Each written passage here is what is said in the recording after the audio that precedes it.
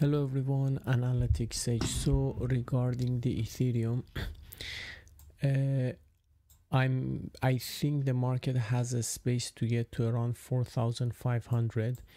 I'm not seeing any downtrend signs. The only way I will be concerned about the reversal is if we touch this level, which is 2652. If we touch this level, we can think of some sort of reversal or correction, but I'm currently seeing this market going uptrend. So what has happened recently, okay, I don't have a clean chart, so I draw this here. From 18th of April, in my opinion, you had the wave 1, you had the wave 2. We are in the development of the wave 3. Is the wave 3 over or not? This is one of the difficult things usually in elliottwave to predict the end of wave 3.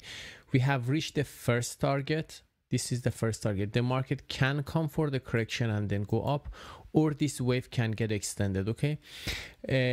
But this is the wave 1, so you can expect some sort of longer correction even to happen for the wave 4, and then the market goes up for the 5th wave. If the market comes down and touches 2652, then I need to revise my analysis. Thanks for watching and have a good day.